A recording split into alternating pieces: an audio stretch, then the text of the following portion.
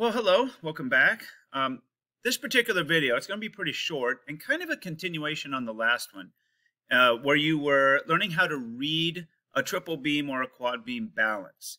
And for those of you that have been in school, you had a chance to actually use a balance to measure the mass of a block. But in today's video, I'm going to have you consider how you would go about measuring the mass of a liquid or a ball or something that doesn't sit nicely on the pan of a balance.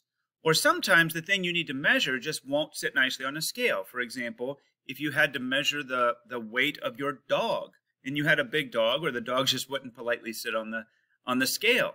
So how would you do that? Well, that's the idea here. So I'm going to take a look first at a liquid, and then we'll talk more generally what you have to do if what you need to measure won't just sit very nicely on your balance pan. Okay, so here we go. Well, here's a little diagram to kind of show what you need to do to find the mass of a liquid. Obviously, you need a container to hold the liquid in when you put it on the balance. But you don't want to include the mass of that container in the mass measurement for your liquid. So what you do is you have to first figure out what the mass of your container is before the liquid goes in. Okay, and so that's here in the middle of our figure. And let's just say, for example, that's 160 grams. Then when you put the liquid inside of it, and everything is just as it was before, except that the liquid is now included. So you've got the stopper, the little cap on it, and everything else that was on the balance before still has to be on it again. If it goes up to 175 grams, then the difference must be because of the water that you added, or whatever liquid it happens to be. So in this case, you take 175 grams minus 160 grams, and you would see that you added 15.0 grams of the liquid. Okay, so that's the idea. You just have to know the mass of everything that's on the balance except for what you're trying to measure, and that gets subtracted. Okay, so let's look at another example of this too, because it might look a little different if you have an electronic balance. Well, here's a picture of an electronic balance. Definitely a little easier to use than a triple beam balance is, because it's all digital, and you just put the thing on your scale and you see what it weighs or what its mass is, and that's that. Some people have these in their kitchens. It makes for convenient for measuring out ingredients. But usually you need a container in which to hold whatever ingredient you're measuring. So we call this a weighing boat in the science lab, and it's empty right now, but imagine you're going to pour something into that. But you don't want to include the mass of the boat as part of your measurement.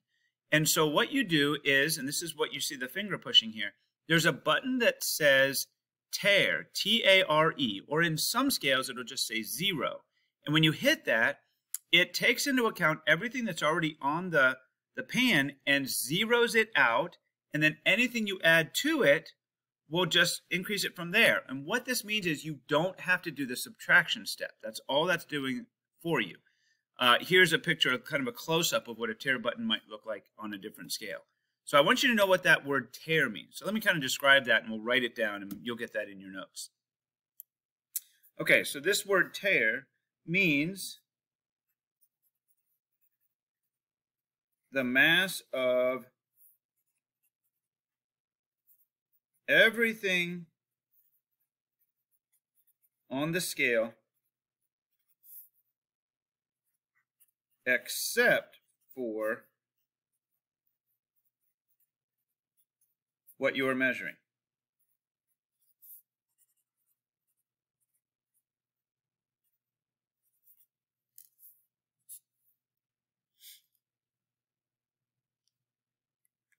So again, the idea is if you're using an electronic scale or electronic balance, you just have to hit the tare button. It automatically will subtract it for you, send the scale back to 0 for you to add your ingredients or your liquid or whatever your object is.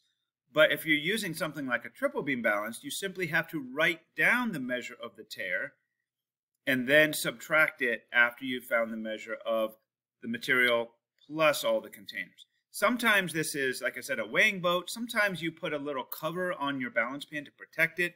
Sometimes it's the container to hold the liquid. Sometimes it's just something to keep the ball from rolling around. But whatever that is, you have to subtract that. So in our first example, the 175 had the water plus the flask. The 160 grams was the tare in that case, so we subtracted it, all right? So that's the idea too. Now, I use the example of how you would measure the weight of a dog. Well, I have a big dog that doesn't sit nicely on a scale. So what I do is I scoop the dog up, and I stand on the scale with him, and then I put the dog down, and I find out what I am all by myself.